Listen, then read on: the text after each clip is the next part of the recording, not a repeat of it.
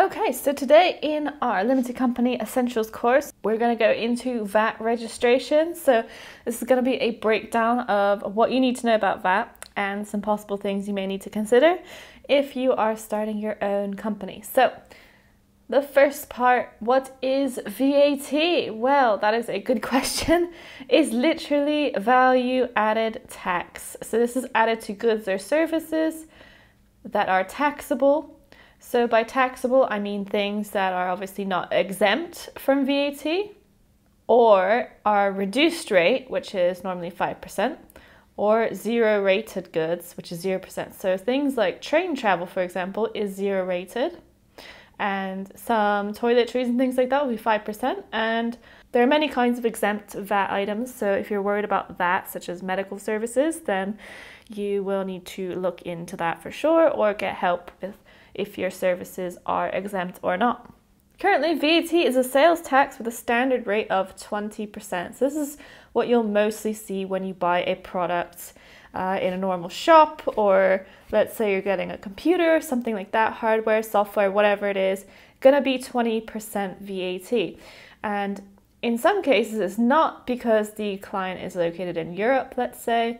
And if you've also got a VAT number, that means they can basically charge you 0% VAT because it's meant to be done on a reverse charge, which is something else that I will get into in another video. But basically all you need to know, if there's two businesses, this is business A, let's say they're in the EU. Obviously these rules can change if the UK leaves the EU or whatever, and we've got business B is a UK business, and if both of them have a VAT registration number, let's say business A is registered in Europe and business B has a UK VAT number, then they can charge each other 0% VAT on goods and services because it's made to be done on a reverse charge. And that's pretty much how it works. So people who will mostly pay VAT are actually individuals, such as consumers. So business to business, obviously if they're both VAT registered, won't need to be worrying about other businesses charging them VAT for the most part if they're on the standard rate scheme. So it's mostly individuals that are going to be paying VAT on goods or services, and also non-VAT registered companies, of course. Let's go through some cons of VAT registration. So first, the biggest con, obviously if you're charging customers that are not VAT registered an extra 20% VAT, your prices are going to be more expensive. It's as simple as that. The alternative is to absorb the VAT portion into your service fees. So they relatively stay the same price for the customer, but then you'll be earning less money at about 16.7%. So it's not ideal when you're invoicing customers that are not VAT registered, but obviously if you are earning over a certain amount of money, then you have to VAT register. There's no way to get around that. So at least in the beginning, there's no point in registering for VAT if you're mostly dealing with clients that are not VAT registered, because you're not going to be benefiting from that very much. Your price is just going to go up, or you're going to lose money. Obviously, if you have a lot of materials to reclaim VAT on, then it may still be worth considering it, just because your costs will go up as a result.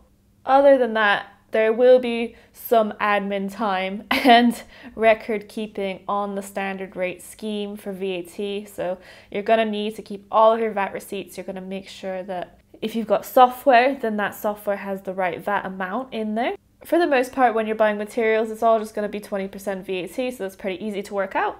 But in some cases, if you go to a store to buy some subsistence, like a drink or something, along with some materials for your services, and some of the VAT rates are like 0% mixed in there, or 5% or whatever, so it's like a weird number of VAT, then you're going to want to make sure your software is updated with the exact amount of VAT for your VAT return. And saving pros for the next one. So pros of VAT registration, you can reclaim VAT on expenses on the standard rate scheme. So this is like the usual scheme most people will apply for. And I'll get into exactly what this implies in a later portion of the video. Another pro is business to business transactions won't suffer from extra VAT.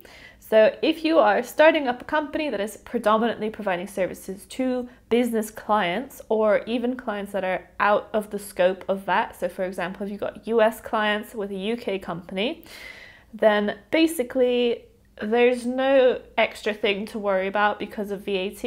So in the UK, they can reclaim VAT, so that's all good. In the US, you won't need to charge them VAT, so that's all good too. But of course, if you've got a significant amount of sales within the US, they may want you to register for sales tax there, possibly, and submit returns. But that is outside the scope of UK VAT systems, so that's all going to be done with the US. Other countries include Australia and things like that. They'll want you to register for VAT in their own country. On the flat rate scheme, there is minimal bookkeeping required because it just uses a percentage to work out the VAT liability. And I'll explain this scheme in more detail. I usually recommend this scheme for people that are starting up companies that won't have many expenses. For example, an IT consultancy company won't have very many expenses to begin with. You might have a one-off cost like a laptop, and then you've got some software subscriptions or whatever you need for services, but you're not going to have like loads and loads of material purchases to basically rebuild to clients and things like that. So you'll usually have a better time on the flat rate scheme. You'll get more money from it and you'll have less requirements with things like bookkeeping and VAT receipts. There's also no need to track your turnover to see if you need to register later in the future. So the VAT registration threshold is 85k, and obviously if you don't VAT register when you start your business, then you'll need to track your turnover and make sure that you don't cross this before registering for VAT. If you've got decent software though, this should be easy to track anyway, or if you've got an accountant such as our service, then we'll obviously track that for you. So it is workable, but that is a pro in case you're doing it yourself. And finally, it can be more appealing to customers because it could look like you are a bigger company.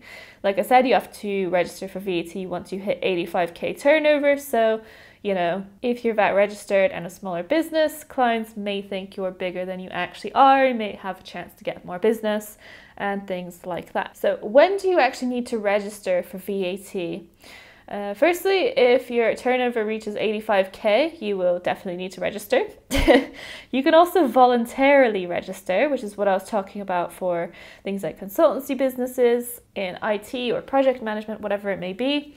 You'll benefit from the flat rate scheme pretty well, and you don't have to do that much to get on there. There is a restriction on the flat rate scheme though of who can register, which I will mention in a bit. So you may not be able to register if you're providing only exempt services.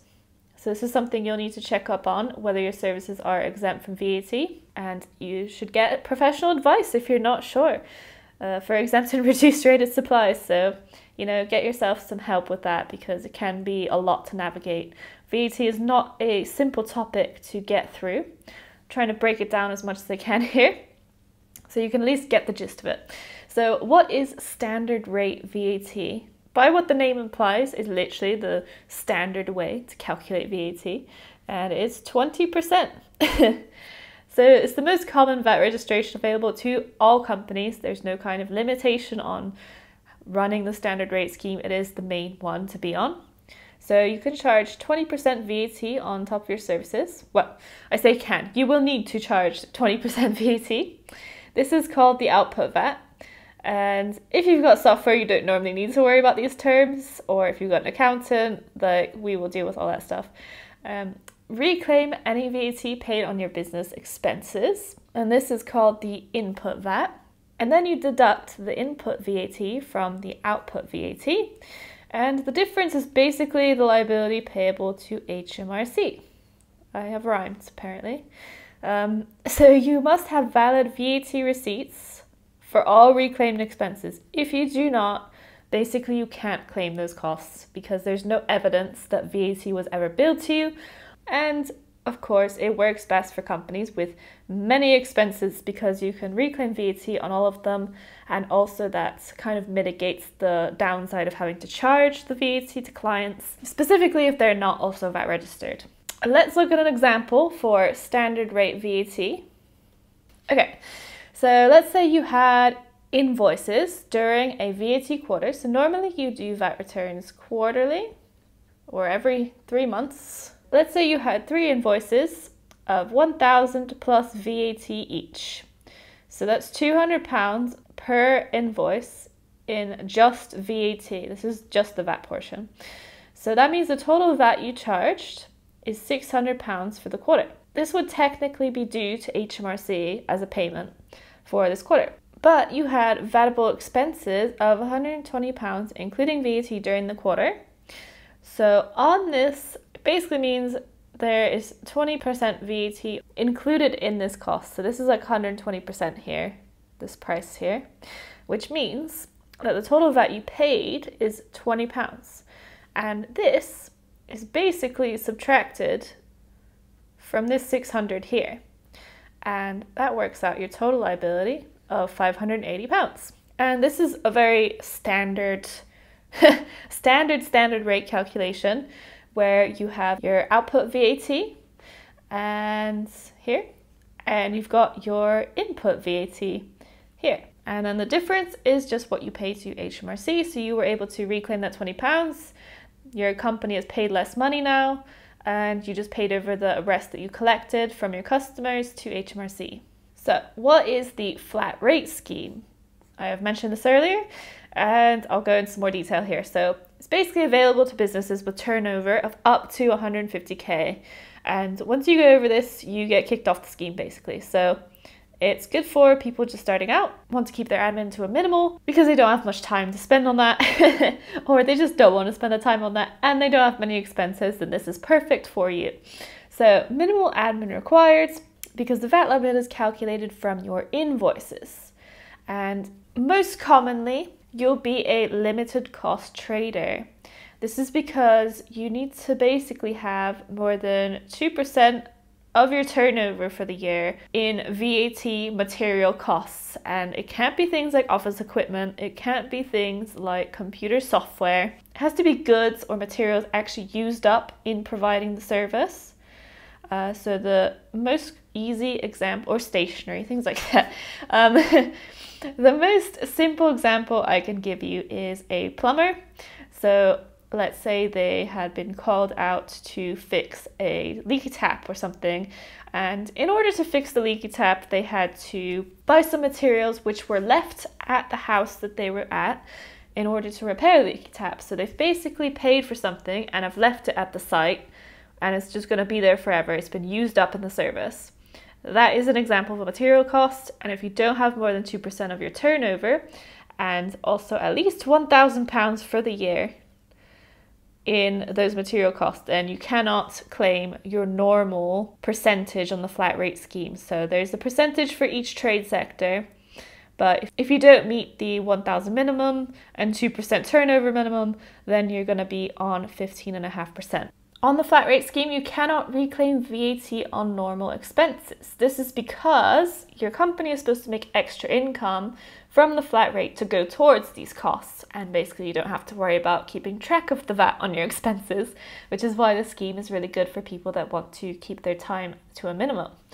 So there is only one case where you can reclaim VAT, and it's on a capital purchase of £2,000 or more. So for example, if you were going to buy a laptop, let's say it was £1,600, you might as well get it up to £2,000 with accessories, because you'll be able to reclaim the VAT off that £2,000, and £2,000 without VAT is basically £1,667. So you get an extra £400 more worth of stuff for a very minimal cost to your company. So this is really good when you get things like computer equipment, expensive machinery, and so on.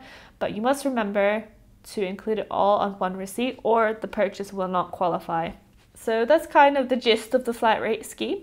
And I will give you an example of this. So this is flat rate. Okay, so it's the same invoice as before. We've got £1,000 plus VAT times 3. And this makes a total invoice value of £3,600. It's the same VAT amount as before as well. But this time, instead of taking this figure here, we've got the flat rate charge, which takes the total invoice price, including VAT, you'll notice, and you multiply it by 15.5%. And this gives you the final VAT payable figure of 558 to HMRC. And basically what this means is that your company charged £600 in VAT. So this is like extra money to your business because of being VAT registered. You're normally supposed to charge the VAT on top of your service, so this would be extra money. And your company paid HMRC 558 for the VAT liability. So there has been a gain between these two figures, meaning your company got to keep £42 from those invoices to pay for actual VAT on expenses. Now, in the last example, I only had £120 worth of expenses, including VAT. So we only got £20 back from the initial 600. In this example, we've got a total of £42 as extra income, which more than double covers the cost of the actual VAT. So you can see how this would work well with businesses that don't have many expenses, because you can essentially get more than enough money to cover minimal VAT costs and you get to keep the rest as income. And you don't have much admin, so they're all pluses. But of course, there is one downside. So limited cost traders, the 15.5% is only in the first year, because you get a 1% like bonus introductory reduction in percent, and you'd only be a limited cost trader if you didn't have enough to reach that 2% minimum turnover in material costs. So after the first year, it'll go up to the normal percentage of 16.5%, and this just about is slightly better than breaking even. So at this point, you might want to consider whether it's worth switching to standard rate for your business. But that'll be something to consider later down the line, and of course you can have a look at that if you've got an accountant or something, or if you're with our service, then we'll have a look at that for you, of how much VAT you're potentially spending, and also whether it's worth switching. So that is pretty much my rather condensed guide on VAT registration for your new company. And I try to keep it as simple as possible so you can have as much information, but without completely blowing you away with too much information. And hopefully this helped you guys decide whether to register for VAT or not, and kind of understand some of the implications involved with VAT registration. Of course, if your turnover is too high, you will just need to register. You don't have a choice. So if that's the case, it's not a problem. The Making Tax Digital stuff can be solved quite easily with compatible software, and we normally use Free Agent for our clients, which works quite well. It's very straightforward, and they've got a guide and everything set up. I mean, other software providers, obviously like the big ones like Xero, will also help with all of that stuff. But I highly recommend just checking out a free trial and seeing their features and see which one you get on with the most. But I hope you guys enjoyed the video and found it really helpful.